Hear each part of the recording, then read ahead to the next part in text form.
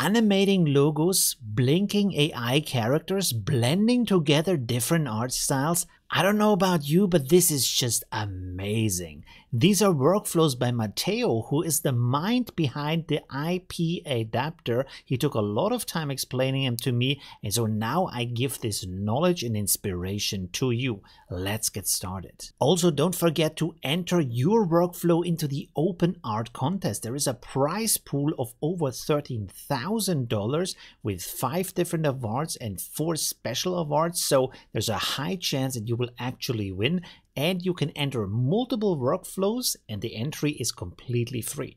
This is the first workflow by Matteo I want to show you today, and it's an absolutely beautiful use of the IPAdapter in a way you couldn't do it with Automatic 1111. So what we are seeing here is an image that uses 3 different styles. In the background we have this Van Gogh style, then we have one of the characters in a photorealistic style, and then the other one is more in an anime style. For that we're using a mask in 3 different colors. Now the important part here is that this mask is not detailed, it's a rough zone, and it should be around the size of 1/3 of the image, not much smaller than that with a 1.5 model. You can see here when we are loading the mask, we have channels for that mask. So technically you can also load 4 different channels, because if we click on here, you can see we have alpha, red, green, and blue. But in this case, we are only using the colors. This is why we choose these colors.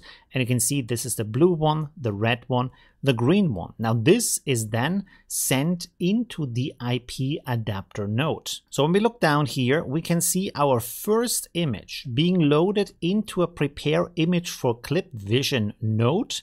And then from there, we are going into the IPAdapter.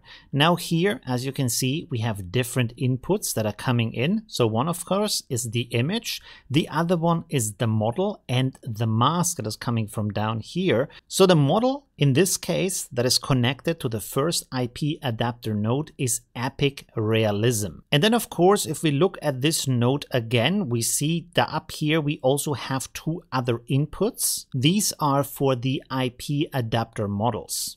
One of them is the IPAdapter model itself, in this case IPAdapter Plus SD 1.5. It's very important this is the Plus model, not the regular model. And then below that we have the Clip Vision model. This is called the IPAdapter Encoder 1.5 in that case. The IPAdapter files that you need for that. So I will link this page below. You can see there is 1.5 models, there is SDXL models, and then of course down here we have the Clip Encoder models for 1.5, but also for SDXL. Now up here for the different files, you can see we have a normal version SD 1.5, but you want to use the Plus version of SD 1.5. And then below that we also have a Plus face version. This is when you want to apply a face to a character similar to Roop or Reactor.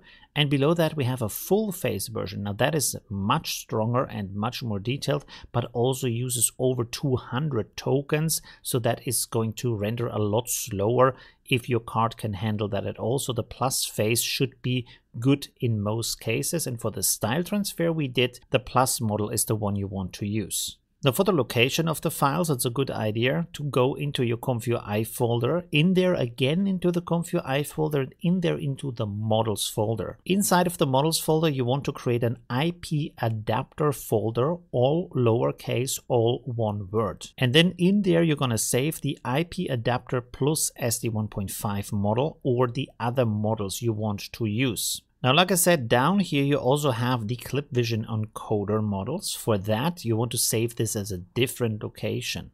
Also, this is going to save as a model.savetensor file, so you might want to rename this into the IPAdapter encoder 1.5.savetensor so you know what you're loading. For that, you also want to go into the models folder inside of the Conf.ui folder, but inside of the models folder, you're going to go for the Clip Vision folder. And this is where you save your file. Like I said, rename it to IPAdapter encoder 1.5. Now, because we are using multiple images, we are sending the output of the first apply IP adapter node into a second apply IP adapter node.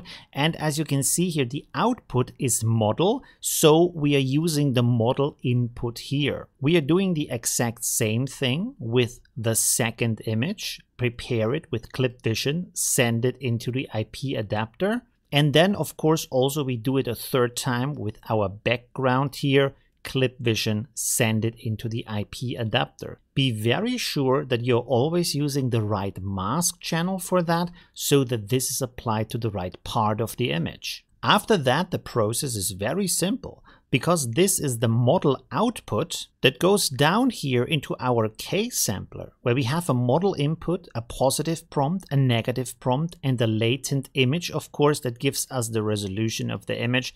In this case, of course, we need a resolution that is good for 1.5 images, so we're using 512 by 768. Now here we have the first VAE decode, and we get this version that is a little bit blurry because it's lower resolution. So Matteo is sending this into an upscaler up here made of these different nodes, and then again into a second K-sampler to render this in a higher resolution, so that we get a very nice result that is high resolution and also high detailed. Now personally, I would think for this last part, for the upscaling, I would rather prefer to use the ultimate upscaler, because that is tiling the image before upscaling it so that it works easier on slower, older GPUs. Of course, with this workflow, you can combine all kinds of different images. You can even have the characters interact with each other and combine not only different styles, but of course also the same style with different characters. The interesting thing here is, when you look at the result, is that even though the mask is very rough,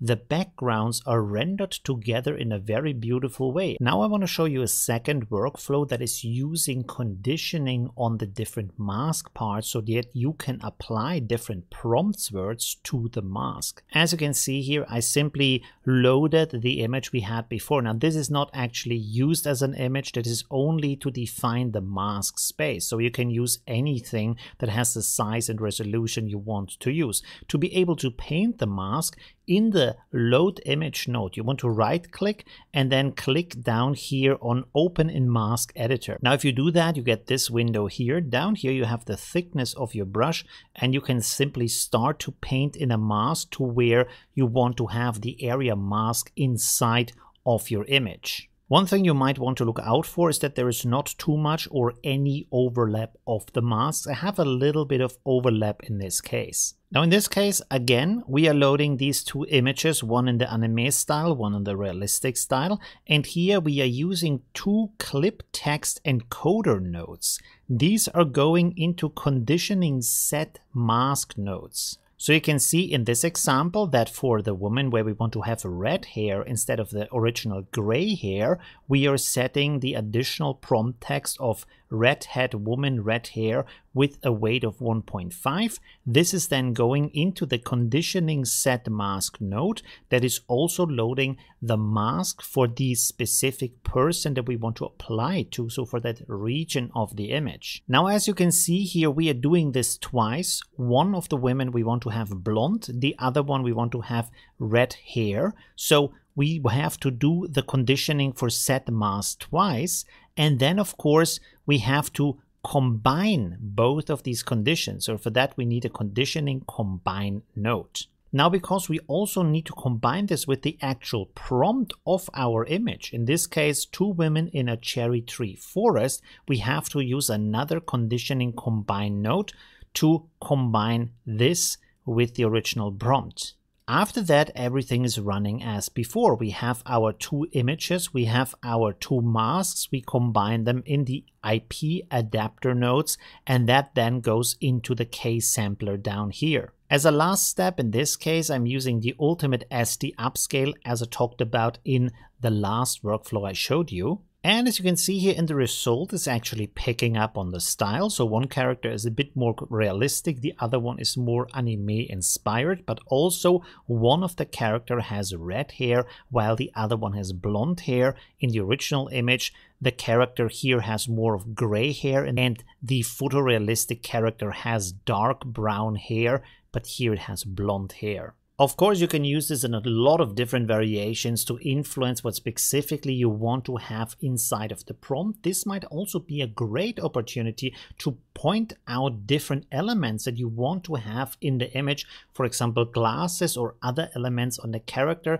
that are not just the style, but you actually want to have as features on that character in the image. Next, we're going to look at another really amazing workflow. As you can see, this is creating a very beautiful blinking animation. So as you can see here, I rendered these two images. Now I used a little trick here by rendering the image with open eyes, then rendering the image with closed eyes, and then using a graphic software to only put the closed eyes onto the same body so no of the other details change. These are then using a repeat image batch node that gives the amount. So we want to have the eye open for 6 frames and then closed for 2 frames for the input. This is then split or repeated for 2 batches with these 8 images. This again is then prepared down here in a clip vision to be loaded into the IPAdapter.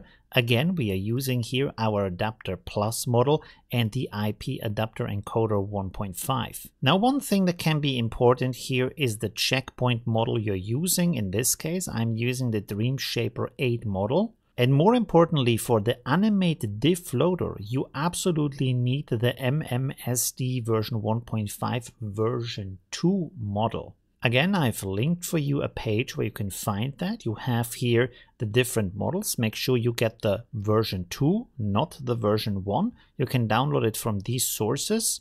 Google Drive link, it's easy to see the models. You can see that this is the version 2 model that you want to download. So here on the right side, there is this download arrow. And you want to save that inside of your ComfUI folder, in the custom nodes folder, in the ComfUI animated diff evolved folder, in there in the models folder. See, there is my file sitting right here. Another thing that is extremely important for this to work is that you click here on your manager and then to click on update all. Let that run through, so it's updating all of your extension node packs and all of your ComfUI. Then close ComfUI and restart it again. If this workflow doesn't work yet, again run through the update all. And of course, this workflow is also part of the downloads that I'm giving you as workflows, including these 2 testing images so you can experiment with that. The rest of it is pretty standard. You can see we have here our 2 text prompts, positive and negative. It goes into a case sampler here, and this is then doing a VAE decode into the video combine, where all of these images are combined. You can see also here you have a format where you can choose between different formats that you want to use it, as a GIF, as a WebP file, or as an MP4, for example. It is very important also here that you set your empty latent image with a batch size of 16, because this is built at the moment for 16 frames. Next, I want to show you an absolutely stunning workflow that is able to blend between 2 images. In this case, we are creating a really interesting animation of a logo, as you can see here, and this is using here these masks that are increasingly getting bigger. Now what you see here is not a sprite grid, but instead you have individual images that are then combined to this preview image here. I want to show you 2 different workflows. One can create 16 images and is good for most CPUs.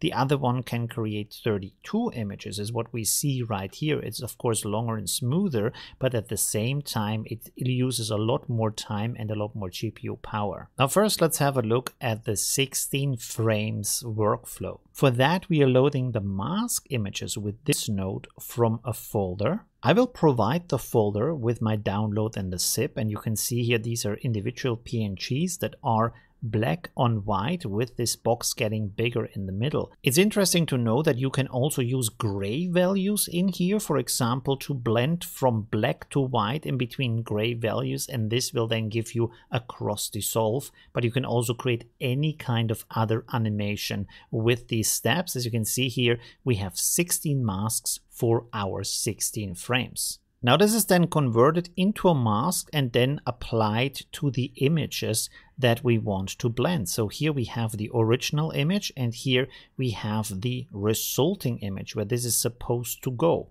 Of course, again, we are using here our IPAdapter Plus SD 1.5 and the IPAdapter Encoder 1.5. And in a similar fashion, this is first loading the first image with our clip vision into the IPAdapter, and then the first IPAdapter goes into a second IPAdapter that is loading our second image again with clip vision into this adapter. And as you can see here, the masks are provided to both of these adapters down here, but then they are also provided to a control net that is used down here. Now here's a very important differentiation between this workflow and the 32 frame workflow. This is using the ControlNet V11F1E SDE15 tile FP16 model. This model you can download by clicking on the manager and then going to install models.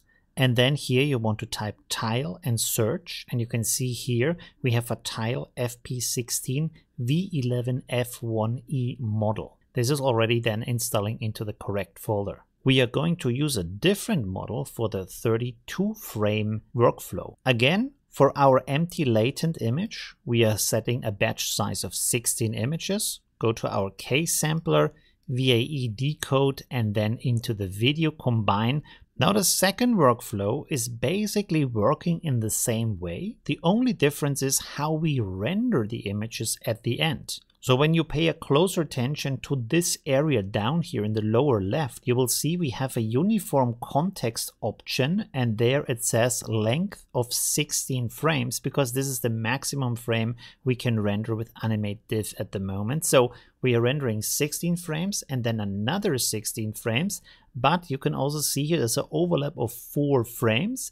This means the first 4 frames are taken from the last 4 frames of the video we rendered before, of the images we rendered before, and then in a last render step it's also rendering the last 4 images, the last 4 frames. And as you can see here, for our ControlNet model we have a different model here. This one is called ControlNet V11F1E SD 1.5 tile, so it's a different version. I will also link this version below the video. And this one you can put into the ComFuI folder, into the models folder, and in there into the ControlNet folder, where you have all of your other ControlNet models. Of course, you can also load that over from Automatic 1111 if you want to. The rest of the workflow is basically the same, but you can see here in our empty latent, we have set this to a batch size of 32 in this case. And for both of these workflows, I'm using Deliberate version 3. Deliberate version 4 is also going to work. Both of them are just for private use, not for commercial use. Straight up magic, my friends. Let me know in the comments what you think about that. Leave a like if you enjoyed this video, and thanks for watching. Bye!